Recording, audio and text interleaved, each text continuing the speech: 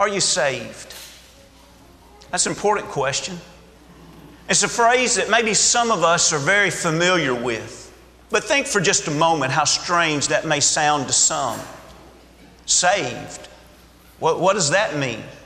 When we think about the way we use the word saved just in day-to-day language, it does have a very different meaning oftentimes from the way that we would mean it when we talk spiritually. I felt like I was saved from an incident this morning. I was driving here to the building before daylight, and just as I was right in front of the building, I saw the strangest thing. I saw one of those little brown paper bags standing up right in my lane. And you know, to see a bag standing straight up, that's not something you'd expect.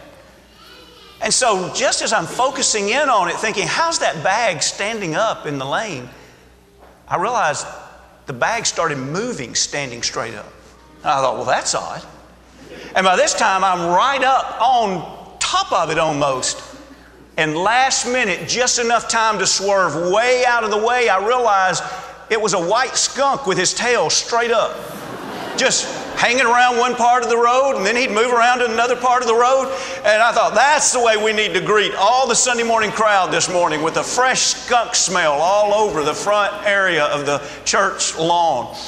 You know, you could say, because of my keen observation, I swerved just in time to save us from that. Maybe you've wanted to go on a trip and you say, you know, we're going to save up for this trip. Or I think about Michelle Myers a few years at her workplace. A man fell in the floor with a heart attack. She grabbed a defibrillator and his heart wasn't beating. She shocked him. And the doctors say that she saved his life.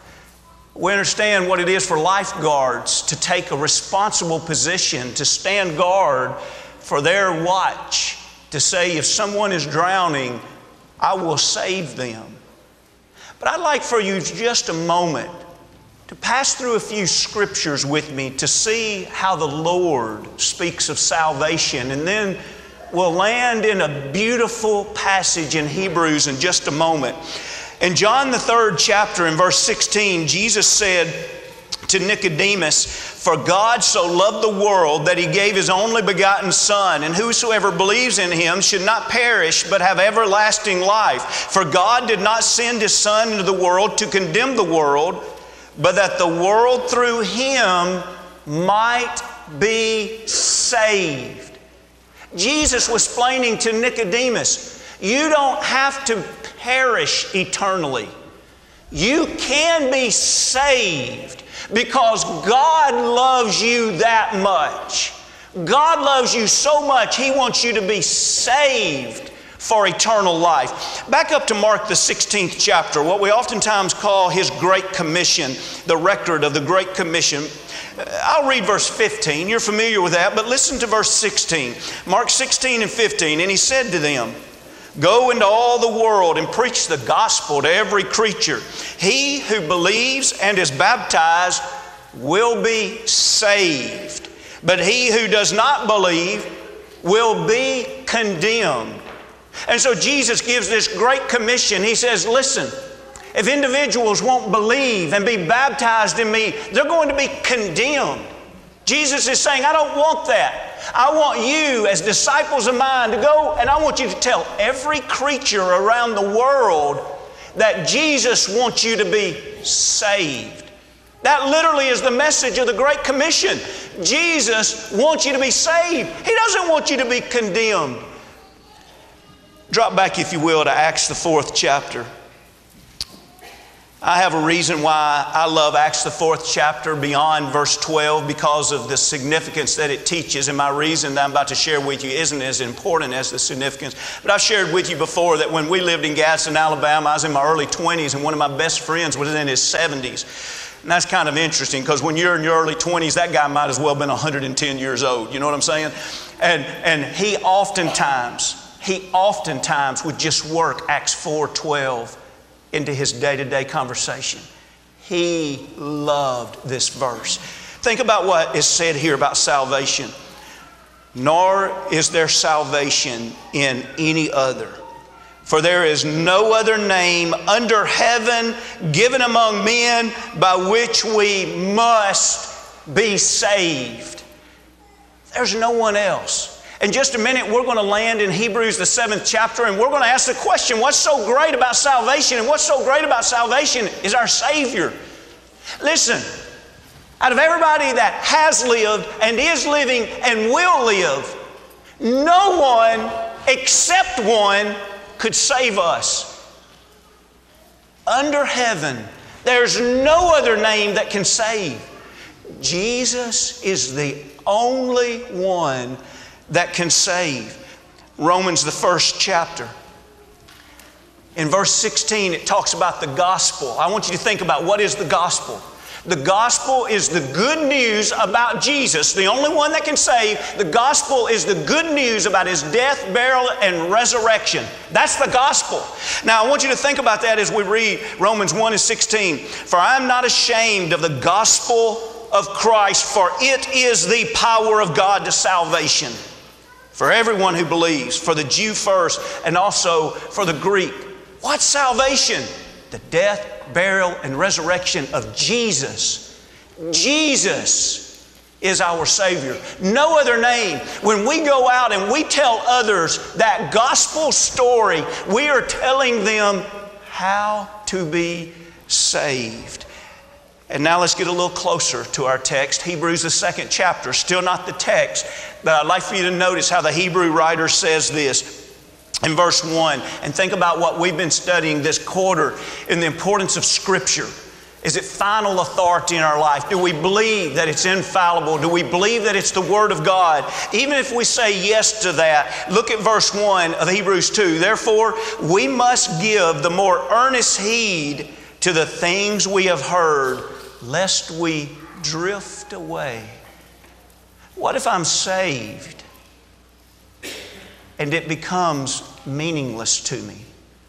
Or I become distracted and I drift away from the very Savior who had saved me. Verse 2, for if the word spoken through angels proved steadfast, and every transgression and disobedience received a just reward, I need to recognize there's punishment for leaving the Lord. Verse 3, this is going to be our word, salvation. How shall we escape if we neglect so great a salvation, which at the first begun to be spoken by the Lord, and was confirmed to us by those who heard Him, God also bearing witness both with signs and wonders, with various miracles and gifts of the Holy Spirit according to His own will. But look back at the beginning of 3. How shall we escape? How shall we escape? If we're not saved, we're captured in sin, headed toward condemnation. I don't want to be there. How can I escape that? If I neglect, we're not adamantly opposed to it. We're not picketing that we're atheists. If I neglect, what happens when you don't go in and tend to your garden for just a few weeks? It looks like it's being neglected, right? We've all seen animals. It doesn't take long for an animal that doesn't have a caretaker that is caring for it to look like a neglected animal. How does your spiritual life look right now? Be honest. Does your spiritual life right now look neglected? How shall we escape? If we neglect so great a salvation. Now, what is great about that salvation? Listen, there are many things that are great about that salvation. We literally could talk the rest of our life. But I want you to think about one aspect that is so great about our salvation tonight, and it's our Savior. Our Savior is the one who makes our salvation so great. Turn over to Hebrews, the 7th chapter. Hebrews, the 7th chapter. We're going to pick up in the middle of a thought, but for time's sake, we need to do that. And so we're going to pick up in verse 18 and 19. And I want you to think about how up to this point, he has talked about how Christ, this great Savior, is greater than the angels. He's greater than that great lawgiver Moses. Now we're back from the beginning of Hebrews working through. He's greater than the angels. He's greater than that great lawgiver Moses. And He is greater than the greatest high priest that's ever been on this earth, including Aaron. What's so great about Him? Let's read 18 and 19 of Hebrews 7. For on the one hand, there is an annulling of the former commandment because of its weakness and unprofitableness. For the law made nothing perfect. That's talking about the old law. The old law just could not make us complete. On the other hand, there is the bringing in of a better hope through which we draw near to God. And the following verses that we'll read in just a moment is going to tell us that that better hope is Jesus Christ. He's the greatest high priest that has ever been offered. Our salvation has a better hope because our high priest is Jesus. And our high priest can draw us closer to God. You know, the high priest could go into the holies of holies once a year and he would make atonement for the people. And that was an effort to draw the people as close as they could be drawn to God. Our high priest, Jesus, offers a better hope, and He can draw us closer to God than any high priest could ever draw people to God. Let's look at that for just a moment, just out of the book of Hebrews. I want you to notice we're going to look at passages that speak about Jesus being that one, that high priest that can draw us close to God. Let's back up. Let's look at Hebrews, the 4th chapter. Hebrews, the 4th chapter, and I'd like for us to read 14, 15, and 16 and see what makes Christ such a great Savior as our high priest. Verse 14 of the 4th chapter of Hebrews, seeing that we have a great high priest who has passed through the heavens. How did He pass through the heavens? He passed through the heavens the first time to descend and pass through the womb of Mary and come to earth in flesh. And He lived. And He went through all the struggles and the trials and the temptations that any of us would go through. He was in all points tempted as we, the Hebrew writer said, yet without sin. He passed through the cross, death, the resurrection, and He passed through the heavens again as He was ascending. He descended through the heavens. He ascended through the heavens. Why all this passing through the heavens was for our benefit. Notice that. Seeing then, verse 14, we have a great high priest who's passed through the heavens, Jesus, the Son of God. Let us hold fast our confession. Are you going to waver on that? Do you believe in the one?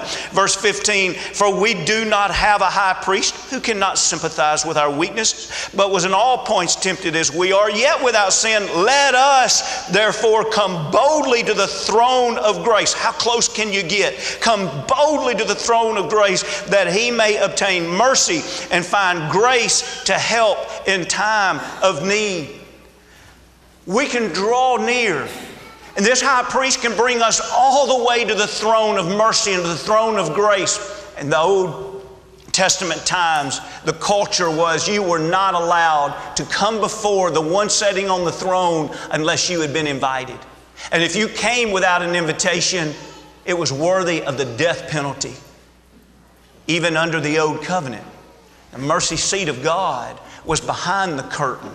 The high priest once a year was the only one that was allowed to come that close to the mercy seat of God.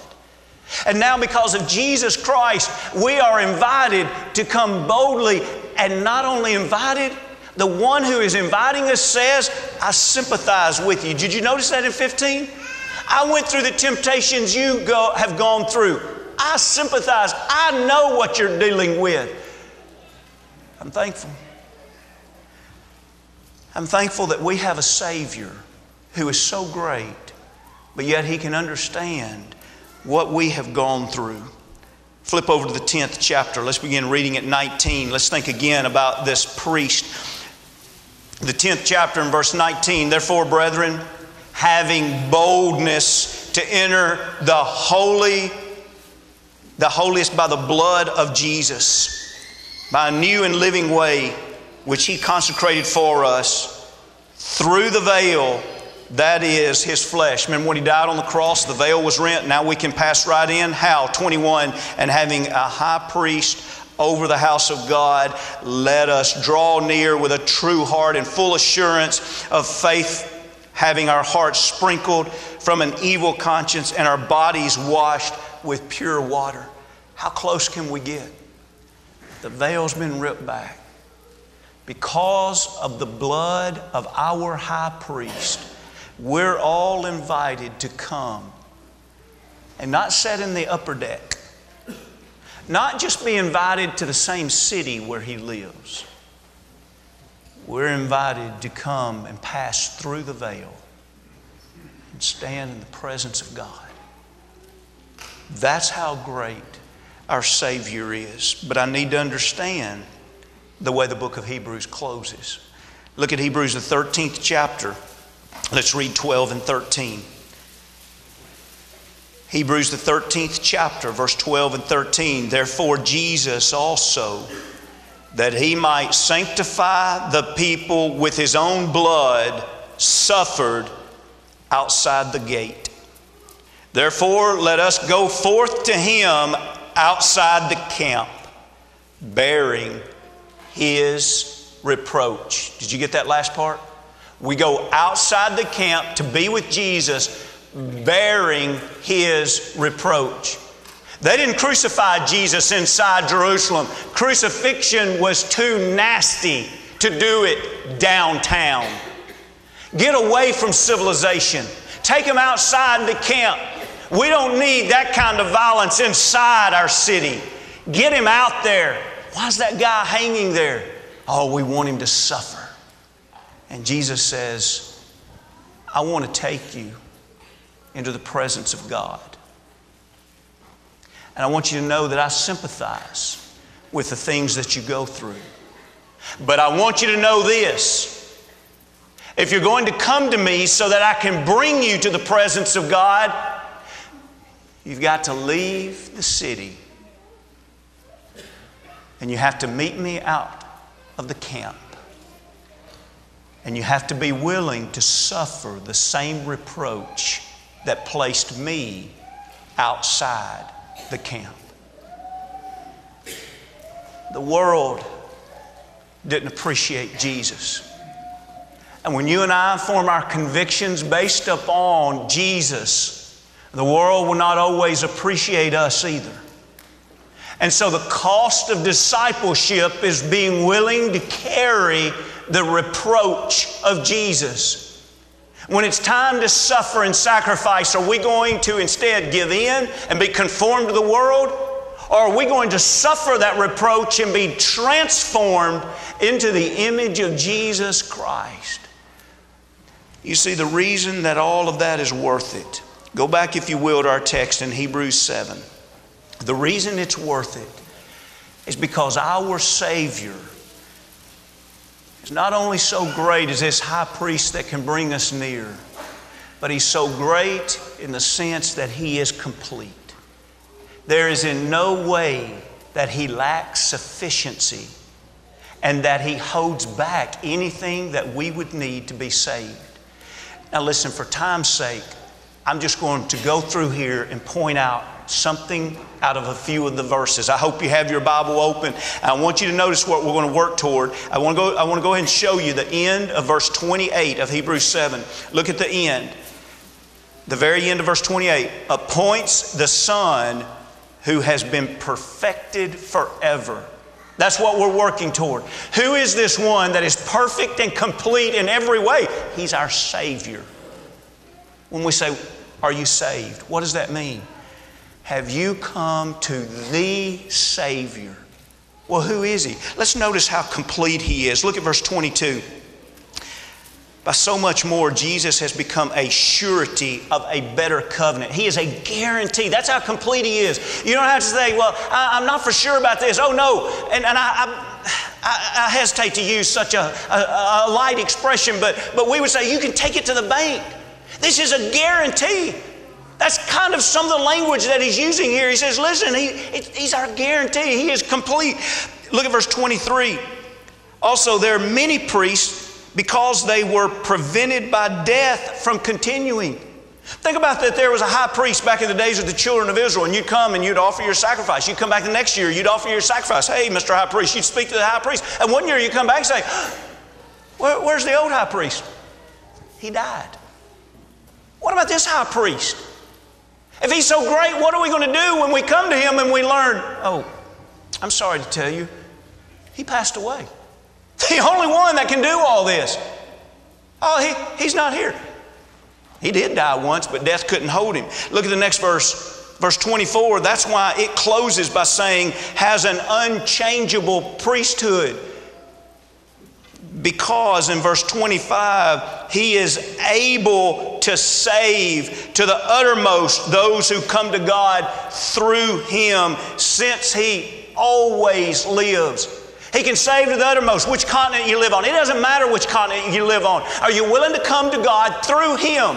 What about if you do it today? Is He going to be around later when it comes time for judgment? Absolutely. He lives forever. He is complete. He can save because He is alive. And that means something when you're talking about somebody that has already died. He is alive. He is resurrected. He has conquered death, and He will live forever. And anybody else that wants to be saved, He can save them. We can't drift away from Him and be wise. We can't neglect Him and get to where we want and need to be. And so he talks about, in the rest of 25, just beautiful characteristics. He makes intercession for us. He's the high priest who is holy, who is harmless, who is undefiled, separated from sinners, and higher than the heavens. Verse 27, who does not need daily those high priests to offer up sacrifices, first for His own sins and then for the people's. For this He did once for all when He offered up Himself. For the law appoints a high priest men who have weaknesses, but the word of the oath which came after the law appoints the Son who has been perfected forever. We could talk about many things about why our salvation is so great, but we would never find a reason greater than our Savior. He's complete. He's going to live forever. And He came to this earth to die for us because He loves us that much. Tonight, I realize that most of us here, we know that Savior. We love that Savior. We would lay down our life for that Savior. We serve Him every day. But sometimes it's good to pause and be reminded from Holy Scripture of how good He is and how great He is. But there might be someone here that they've neglected their Savior. And what a wonderful opportunity you have tonight to commit your life again to the one that you can't afford to neglect. Or maybe you've never laid your life down to that Savior. Maybe you've never been baptized into Him for the remission of your sins. What an opportunity tonight. What an opportunity to bring ourselves to the greatest one who has ever walked the face of this earth. You don't have to worry about Him not wanting you, not loving you, not caring.